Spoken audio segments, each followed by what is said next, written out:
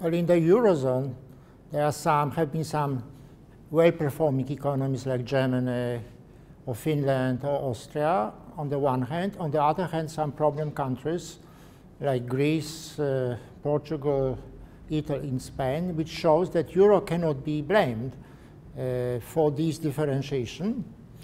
Euro might have contributed to the problems in some countries because of inflows of cheap money, and credit spreads have been so suppressed, and there was a very little difference between credit spreads of German bonds and Greek bonds. It's a big debate, but much points out that some ECB's policies have contributed to that. But fundamentally, you see that difference in economic performance outside euro too.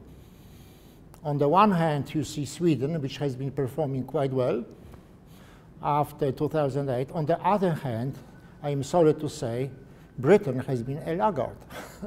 So it's up to the national policies one has to look at to discover the deeper roots of the problems, and it's up to national policies to fix it. Brussels cannot fix problems, especially of larger countries.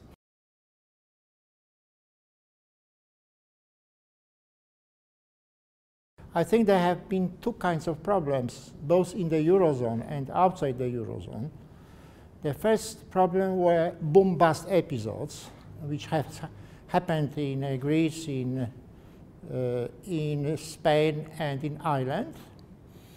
And there are many policies which have contributed to these problems. For example, subsidizing mortgage credit, or the lack of any effective constraints on fiscal policies.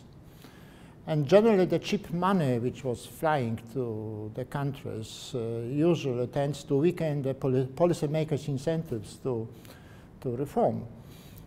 And the second problem, as I just alluded, was delaying reforms and financing bad policies. For example, systematically increased spending, or tolerating, accumulating microeconomic distortions which reduce competition.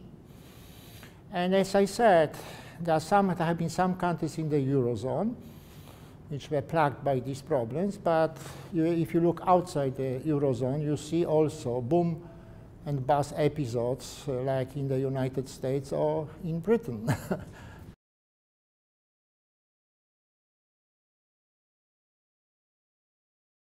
I think if you enter a hard peg area like the Eurozone, you have to have a very flexible economy because you cannot devalue your currency.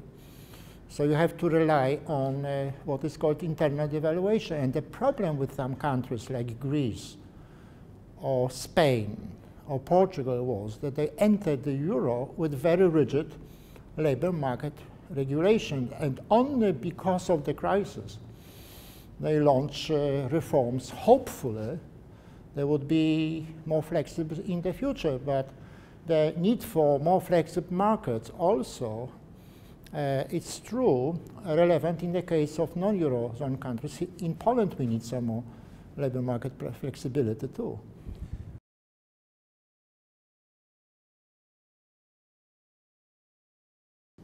I think it is needed because I don't see any good substitute for increased fiscal discipline in the respective countries. And if you abolish non-bailout clause, then it's very difficult to reestablish or introduce fiscal discipline. What is interesting is that in the US, there is de facto non-bailout clause between the federal government and the states.